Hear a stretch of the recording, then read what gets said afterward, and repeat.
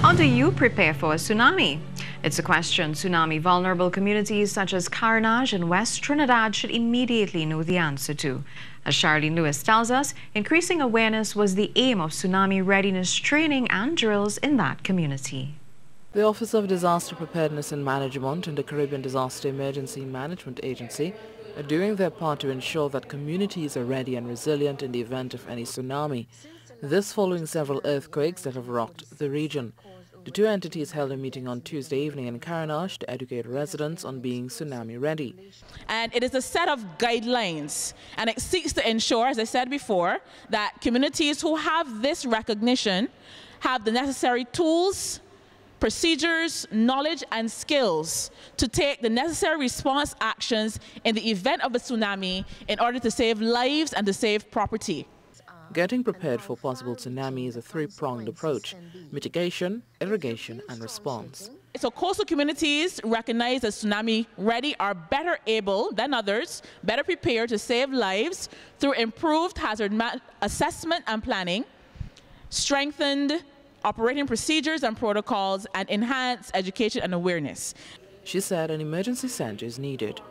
And that would be your police station here in Carenage. You're 24 hours, and they'll be able to receive any alerts, any warnings that would be coming from the ODPM or Met Services or wherever else that would be.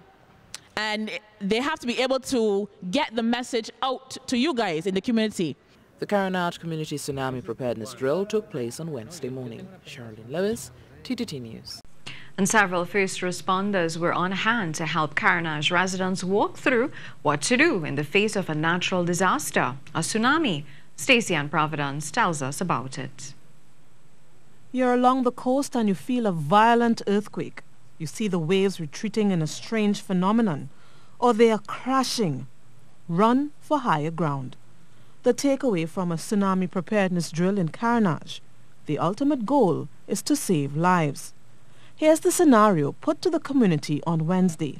All right, so this morning what we did was we simulated an 8.4 magnitude earthquake that occurred off the coast of Puerto Rico. As a result of that earthquake, we were warned by the Tsunami Center that we were to expect in Trinidad and Tobago the effects of that tsunami within 3 hours. Coordinators say the drill drummed up awareness should Trinidad and Tobago be threatened by a tsunami. Today was a build-up from what was done a couple of years ago by the Ministry of Rural Development and Local Government. So what we did was take it up a notch. And what we've recognized today was a success, but more drills are required in the communities. It also highlighted some areas where improvement is needed, among them traffic management and communication. Is that we have to build within the community a stronger network. The Carenage community has networks.